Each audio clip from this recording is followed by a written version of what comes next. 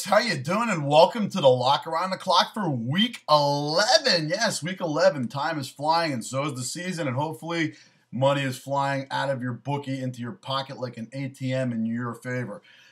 Last week, we were 3-2 on the week with the Monday night pullout. We were 21-12-3. Pardon the rush reference there. 21-12-3, 64% on the year. Kicking some serious butt here at Geno Productions. Now, this week's Lock Around the Clock starts again, as always, for the rest of the year on Thursday night. Is that awesome? We got Thursday night football, as you saw last week. Not only did I call the score, I called it 21-17. It came out 24-17. I told you Michael Bush is going to have a monster game. Turned out he did. Raiders covered, which was a side pick, but I had the under, most importantly, that came through for you. This Thursday night, no different. We're looking to go 4-0 this week, counting the Thursday night game. And this Thursday night lock is the Jets -6 at Denver. Jets are -6 at Denver. Believe it or not, the Jets are a very good team. I know they're not better than some teams like New England. They are fighting. They built themselves to beat New England, but they haven't been able to do it. They got swept this year. But now they're not going against Brady and the Patriots, who can offensively destroy you if they get on track. They're going against a team with Tim Tebow that was 0-4 last week against the Kansas City Chiefs, and they were still up 10-0 before the half.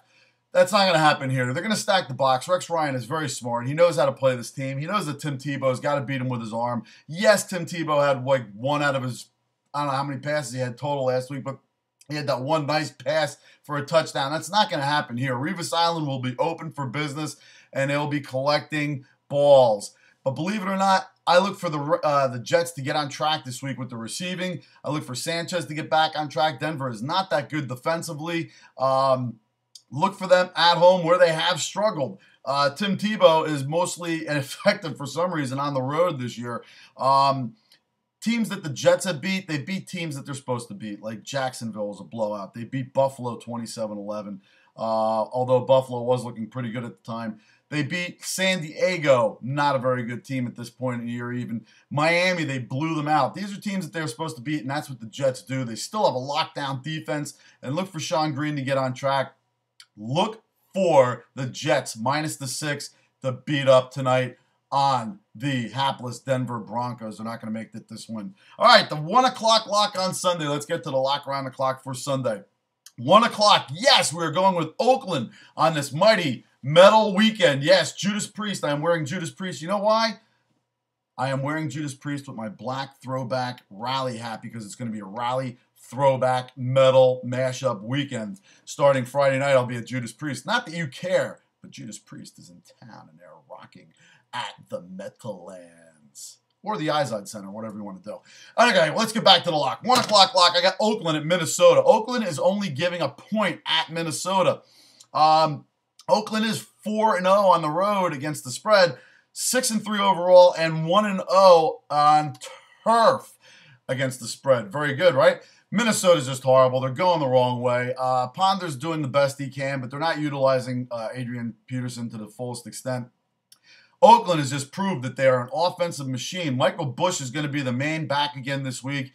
Look for him to pound it out against Minnesota. Look for Carson Palmer, who has been throwing very high percentage passes. If you noticed last week at the half against the San Diego Chargers on the road, he was 10-12 for 157 and a touchdown. Pretty nice, huh? Pretty sweet. Look for them to be able to get the big passes downfield to Denarius Moore. Look for the Raiders to cover the 1-point spread. Look for Minnesota to get blown out in this game by Oakland on the road. Take the Raiders. It's a 1 o'clock lock. 4 o'clock lock. Guess what? We got Seattle in St. Louis. In the Dome, on the fast track. St. Louis has Bradford back the last couple of weeks. Brandon Lloyd has been tearing it up. We'll look to continue doing that. Look for this game to be a shootout. I'm not picking sides of this game because it can go either way as far as the teams are concerned. But over 39 is not a lot of points for both of these teams to put up in this game. I look for this game to end up probably St. Louis 24, Seattle 27, somewhere in that range. Look for a high-scoring game. Look for Brandon Lloyd to get off, like I said, and Gibson to also shine as well. Steven Jackson in this game. Now, Seattle is kind of stout against the run, but look for Steven Jackson, who's been going nuts ever since their Week 5 bye week. Look for him to get about 4 or 5 passes out of the backfield.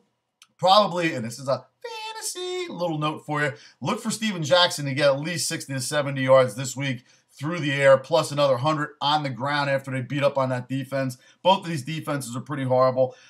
St. Louis, on the other side of the ball, gave up 126 yards to the Cleveland Browns. Look for Marshawn Lynch to have a monster game this game, too. Look for the points to fly. Look for the over 39 in the 4 o'clock lock this week in Seattle at St. Louis. Now, on to the 8 o'clock lock, the big game of the night. Really? Probably not. It's the Giants at home against the Philadelphia sinking Eagles.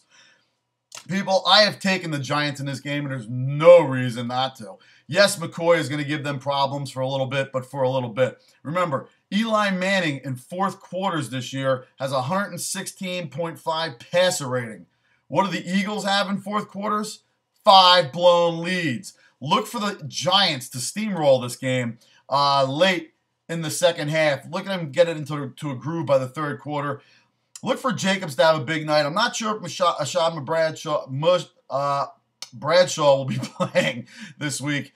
He's questionable, but still, nonetheless, don't worry about Victor Cruz. The whole thing at the nightclub is over. It was a small thing. Nobody shot themselves in their sweatpants.